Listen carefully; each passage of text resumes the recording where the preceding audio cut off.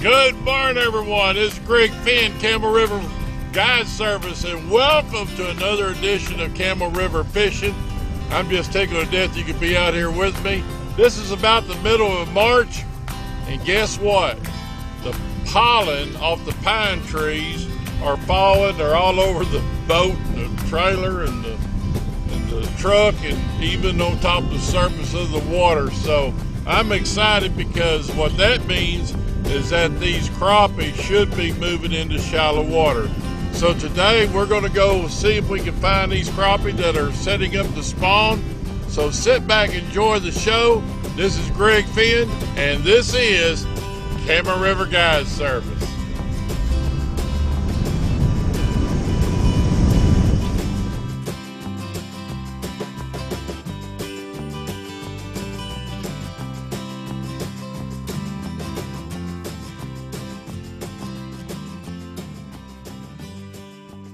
Okay, so the first thing I'm going to try this morning is I'm going to go shallow. I'll show you how I'm going to rig up my jig in just a moment. But first things first, we have to select the appropriate place. Now what I'm looking for is a place where I can get fairly close to the bank. No matter what boat you have, here I'm in a 24-foot pontoon, but I want to be able to pitch a jig up fairly close to that 18-inch, 2-foot, 3-foot water rather easily. I don't want to have buck brush that's 50 yards from the bank. I want to be able to get to the bank a little quicker. So I want to show you as I pan around here. For example, you see these small trees over here? That's probably, and you can see where it's the water is flooded all back in there. Well, that might not be that great of a place. What I'm looking for is big trees on a bank like this right here. That tells you, and where a bank comes down very quickly, that tells you that's a place where I can get up in pretty good. Now notice how it kind of thins out and then the trees come up higher over here. You see that? Now contrast this with this other side of the cove. Now I've been over there already, but I can already tell by the trees that are a little bit lower and they're further set back on the bank that that's a long way from the actual bank. I want to be able to get to the bank as closely as possible. So I'm going to select this area right through here because the trees are real high. It appears that I can actually see the bank from here, and I think that's going to be a perfect spot. The other thing I want you to look at is my graph. Now here I am sitting right here, and what I just showed you is on the other side over there. You notice how these lines, can you see that? How they're kind of far apart? Those are contour lines. For example, right here, you'll notice that it's a long way from the bank. It's a very subtle drop off, which means you're not going to be able to get very close to the bank. But I'm sitting right here. Now look right over here where I just showed you those tall trees. You see how the contour lines comes very, very close to the bank? Can you see that? That's what I'm looking for. Here's another little area right here that comes really close to the bank. If the trees here are high, way up in the air, that tells me that the bank comes down quicker and that the lines are closer together. That means I'm more than likely, that's an area I need to go check out because I'm going to be able to get closer to the bank where the crappie are. So that's the first thing I do in preparation for where I want to go instead of just wasting a whole lot of time. Now let's talk a little bit about my technique today. I'm going to use my regular 7-foot B&M super sensitive rod, same 20-pound braid that I normally use. This water is off color and it's not clear, and so in my opinion I need something with a little bit more white in it.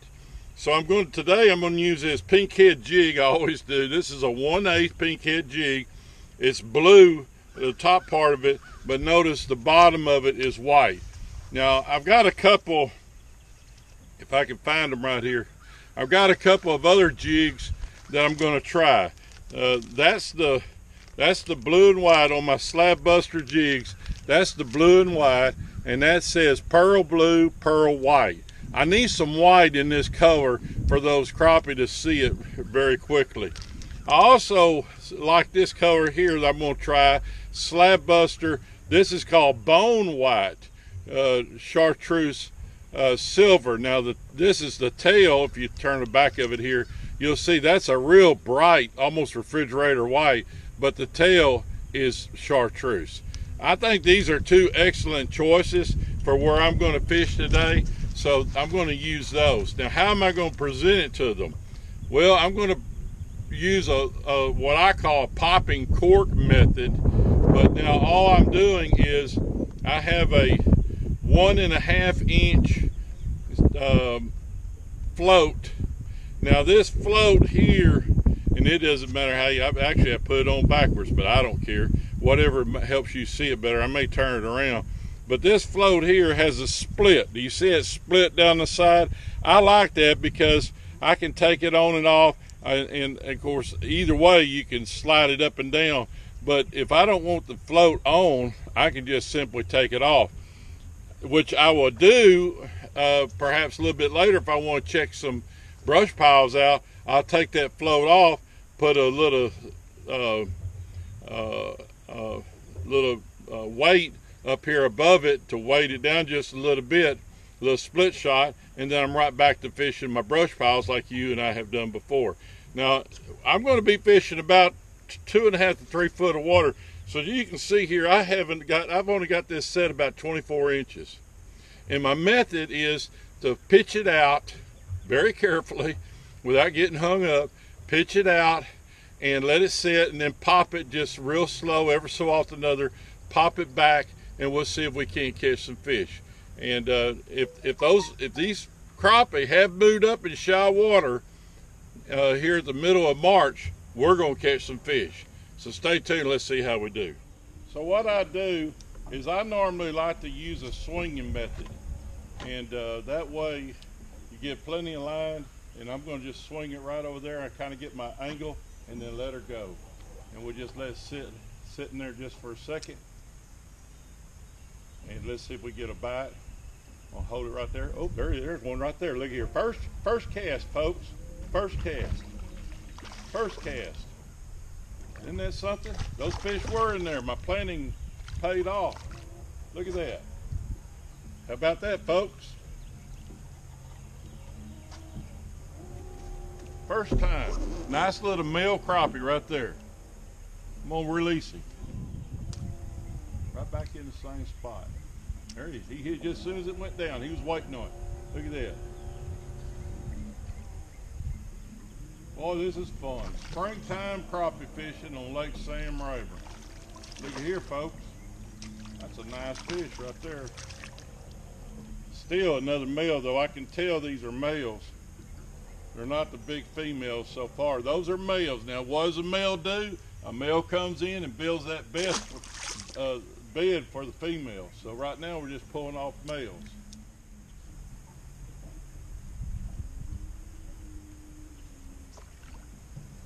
There's another one.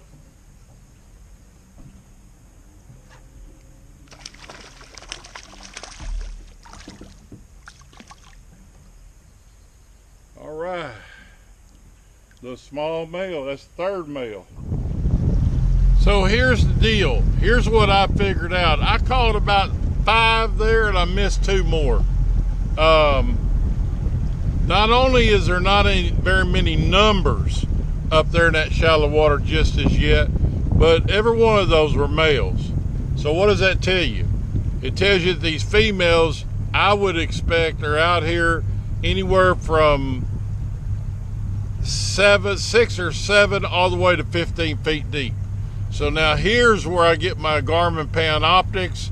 If I can see it in this dirty water, I'm on the north end of Rayburn today. If I can see well enough to see whether or not there's fish on structure, I'm looking for 6 to 15 feet of water. If I find structure, let's take a good look at it. I'll take the cork off, put my split shot back on, takes less than 30 seconds, and I'm ready to go for some good straight line fishing. So let's see how we do. But what I got right here, you can tell, is a tall tree. Now I'm in this is about 18 foot of water, but notice I see some crappie hanging real tight to that tree in the 10, about 11 or 12 foot range right there. Let me see if I can adjust this a little bit more. And the boat's kind of moving around. I'm out here in the wind, but I know those are crappie. Not a lot of them, but I'm gonna see if I can't catch them.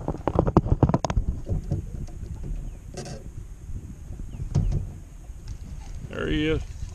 There he is. Oh, let's see what we got here. Another smaller one. Well, he ain't real small. He's a keeper. Yeah, I wouldn't mind a mess of them. That's a nice little black right there. Just probably about 11-inch fish. Not very big. Turn him loose. Using this blue pearl, I think it's better in this dingy water. Let's try it again. There's some fish down there. I was thinking there'd be big females out here, but the fact that there's females and males out here means this spawn hasn't really taken off good yet. We had a lot of rain yesterday evening, right about dark, and it cooled things down. Now let me look over here and I'll tell you what the water temperature is. Now see, I'm reading right now, but this hasn't been like this very long. I'm reading 69.2. Those fish ought to be on the bank, but for some reason or another, they've, you know, even though the temperature's warm, this rain and so on and so forth has pulled them back. But we'll see if we can't catch some more. There he is. Oh, that's a better crappie. That's a little bit better, huh? Let's see what we got here. How about that?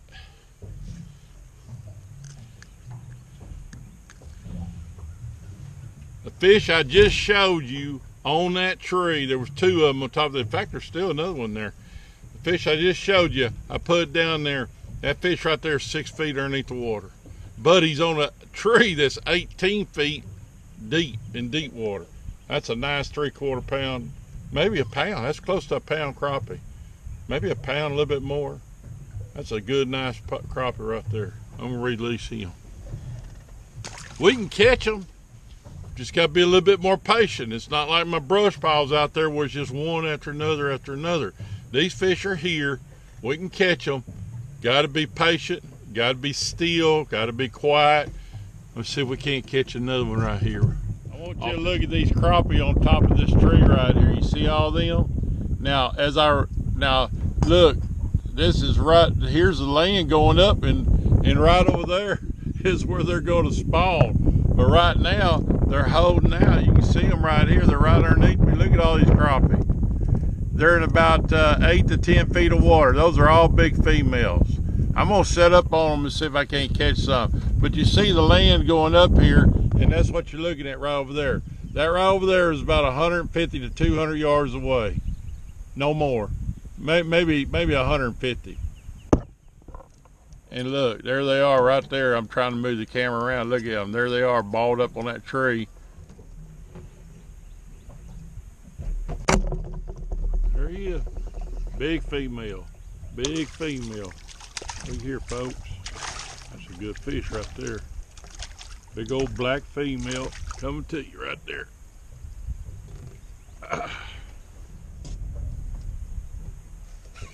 There he is, folks. There she is. Oh, look at that rod bend. Look at here, big female. Yeah, buddy. This fish here. Pound 3/4 easy. I call it a pound and a half.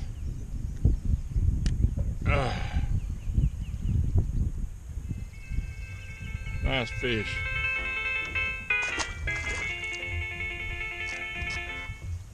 That must be one of y'all right now wanting me. It's Greg.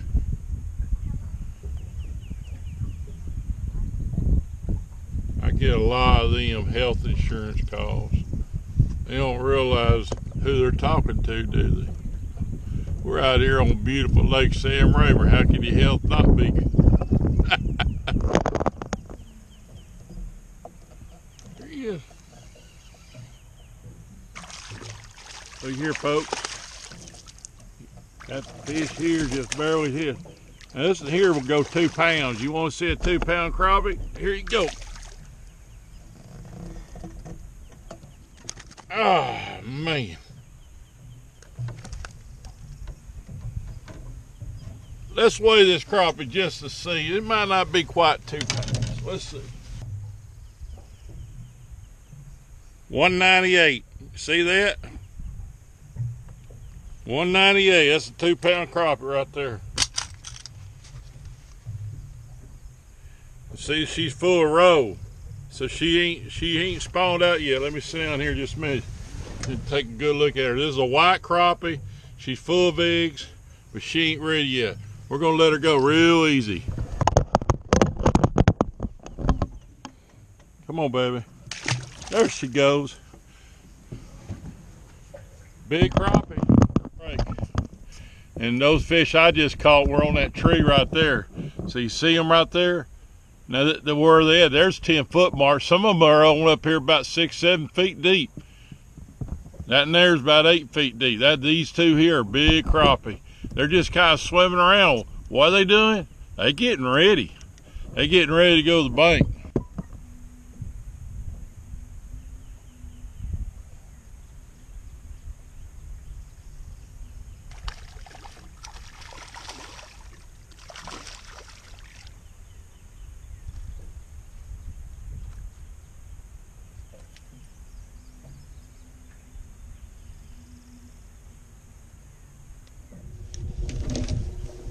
So sometimes I like to use a road runner. These are 1/8 ounce road runners. They got a little spinner on them, and they're chartreuse. This is a chartreuse. Couldn't find no pinkhead ones this late date, but this is a chartreuse. But notice I got that same slab buster on here. I like the looks of that. And all we're gonna do is make a cast in front of the boat. There we go. And I'm gonna count it down. 1, 2, 3, 4, 5, 6, 7, 8. Now I'm just going to hold my rod down and I'm going to slow roll it back to the bank and see if we run it through those crappies, see if we don't get a hit. There he is right there.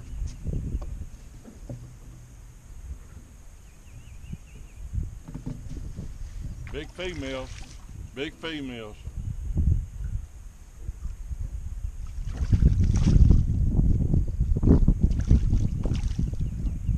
What do you think about that? Slow rolling a road runner right over top of them. Nice female. Springtime on Sam Rayburn here in the middle of March. These are still pre-spawn crappie that we were catching today. You saw me catch a few of them on a little popping cork. That was in about 3 foot of water. I was fishing about 18 inches, 2 feet deep. Those were all males. There weren't very many of them up there.